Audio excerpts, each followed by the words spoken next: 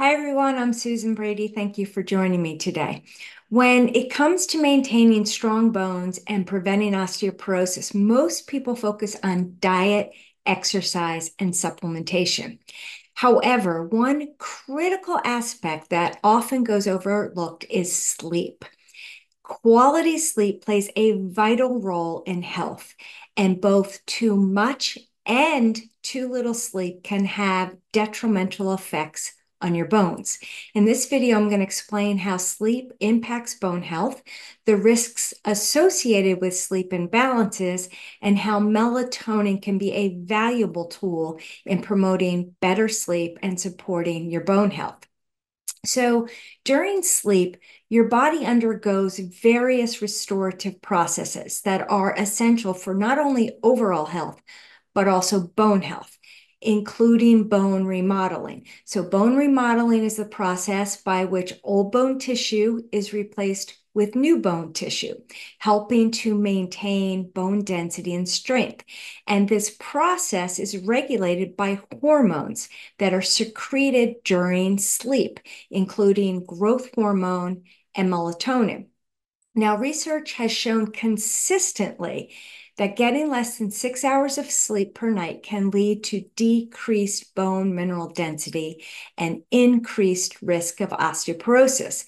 And this is because inadequate sleep disrupts the normal hormonal balance, leading to lower levels of growth hormone and increased levels of cortisol, a stress hormone that can accelerate bone loss. So, a study published in the Journal of Bone and Mineral Research found that a short sleep duration was associated with lower bone mineral density in women, increasing their risk of fractures. On the other hand, getting too much sleep, over 10 hours a day, can also negatively impact bone health.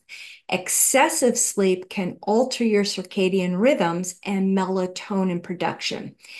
And it's been linked to metabolic dysregulation, which can negatively affect bone health. And some studies suggest that excessive sleep is associated with chronic low-grade inflammation. Melatonin, a hormone produced by the pineal gland, plays a crucial role in regulating sleep-wake cycles. And as we age, the natural production of melatonin declines, which can lead to sleep disturbances. And this is particularly concerning for older women who are also already at a higher risk for osteoporosis.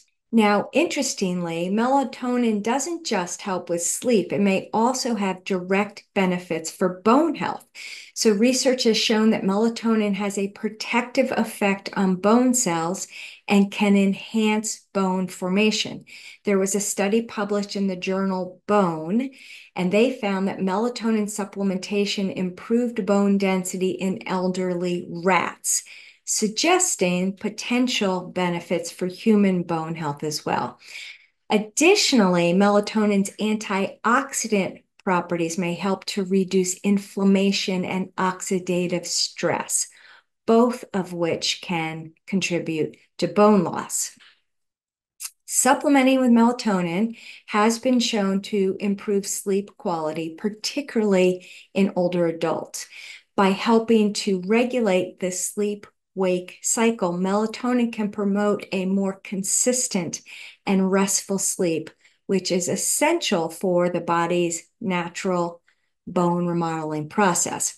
However, I have found that some people can't tolerate melatonin supplements. So there are several ways to enhance your body's own production of melatonin, which then can improve both sleep quality and bone health.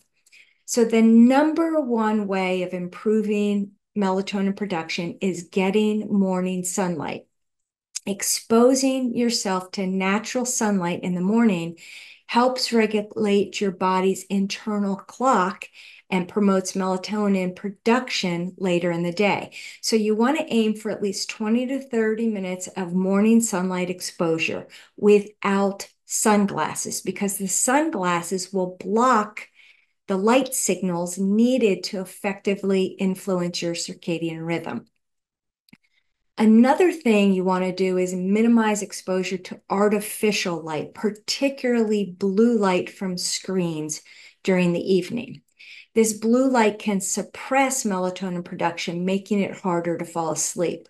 You also want to create a dark environment in the evening. So dim your lights in the home as the evening progresses.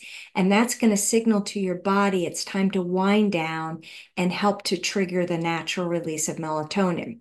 You also want to ensure your bedroom is dark enough for optimal sleep by using blackout curtains or an eye mask to block out any unwanted light. You want to maintain a consistent sleep schedule by going to bed and waking up at the same time every day. That's going to make it easier for your body to produce melatonin at the right times. And you want to avoid stimulants and heavy meals before bed. So caffeine and nicotine and eating a heavy meal can interfere with melatonin production. So it's best to avoid them in the hours leading up to bedtime. There are some foods that also naturally contain melatonin and can boost its production. So these foods include things like tart cherries. They're known to be one of the best natural sources of melatonin. Also, walnuts and almonds contain melatonin, and they're also high in magnesium, which will support sleep. Tomatoes and olives contain small amounts of melatonin. And then bananas are rich in magnesium and tryptophan, which can then help your body produce melatonin. So remember, like diet and exercise, sleep is a critical component of comprehensive approach to bone health.